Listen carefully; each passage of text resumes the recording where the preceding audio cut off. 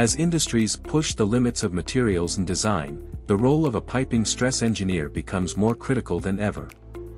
Uncover the essential checklist that these professionals follow to navigate the challenges and ensure the seamless operation of piping systems. A piping stress engineer's checklist consists of two categories. 1. Checklist before the analysis. 2. Checklist after the analysis completed.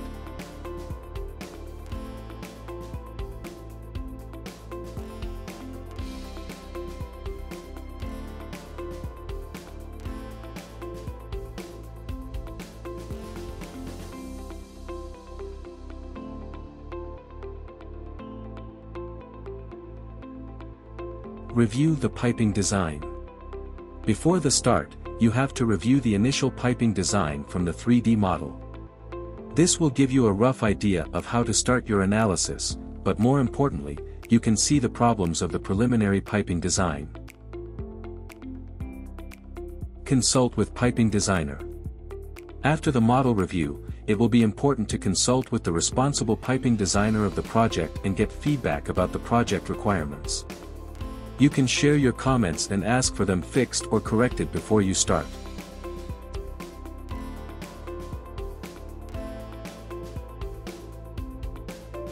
Consult with process engineer. The most important thing to do before the stress analysis is to talk with the process engineer.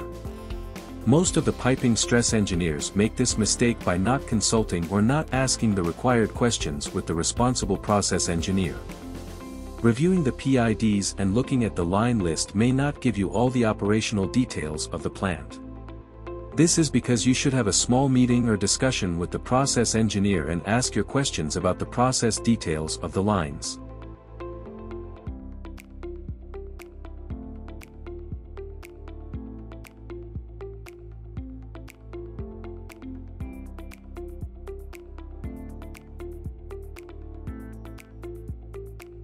The below list consists of the questions that you should direct to the process engineer. The questions you should direct to the process engineer. 1. What is the purpose of the line? 2. What is the operational requirement of the line? 3. What is the operation condition of the system? 4. What is the maintenance requirement of the connected equipment? 5. Is there any slug flow or slope requirement? Let's examine one by one. What is the purpose of the line? This question is to understand if the line is a permanent line that will be used continuously, or it will be used for maintenance, or it will be used in an emergency condition only. What is the operational requirement of the line? This question is to understand under which conditions the control valves, if any, are working, or under which conditions the operating valves are in the open or close position.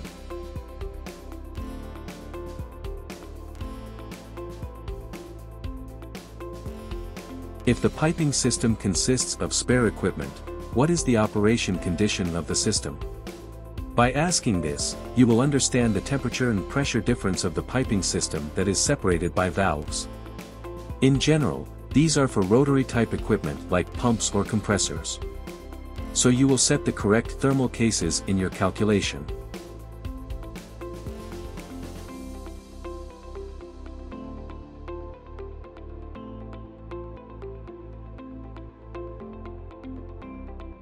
What is the maintenance requirement of the connected equipment? Some pressure vessel equipment may be exposed to steam for cleaning, or some parts need to be removed for maintenance. Process engineers may not provide every detail in the PID. The provided information may affect your nozzle connection's displacement and so, affect your thermal case.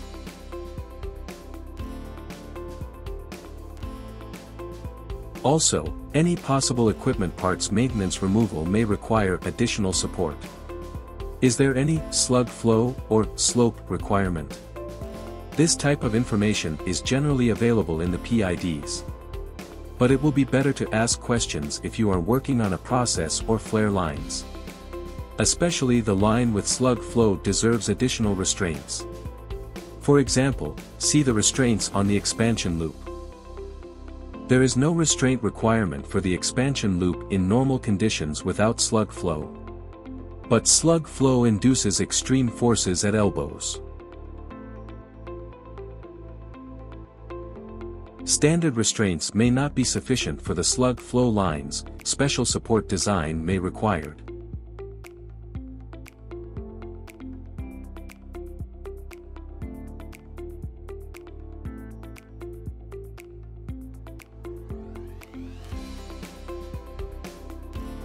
First of all, any route change on the line should be shared with the piping designer, and their comments must be discussed and considered. This can be even done during the analysis. After that, your checklist must include the below items as a minimum. Operation and design input. The software must be checked and corrected against any mistyping or mistake according to the information of the PID and line list. These are temperature, pressure, ambient temperature, corrosion allowance, and fluid density. Material input, insulation and pipe thickness, rigid weights, flange, valve, or any inline instrument. Pipe diameter, material type or grade, and rigid items dimensions. Recalculate the nozzle displacement and check the input of the software you are using. Check the support device selection and cross-check with the material requisition form that you prepared. Cross-check the nozzle loads with the allowable loads of the equipment and ensure they are within the limits. Check the support location if they are suitable with the dimension of the 3D model or piping layout. Check the support load if they are within design limits. Ensure that you considered all the scenarios included in your load cases of the software.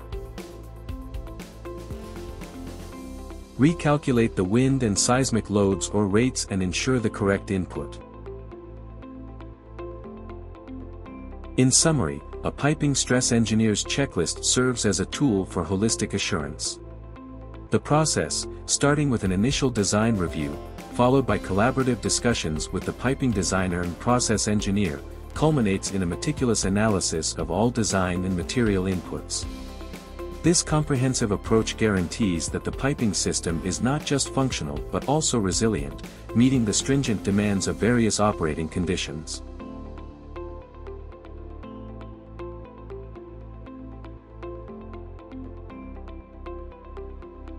If you liked the video, please subscribe and hit the like button for more videos.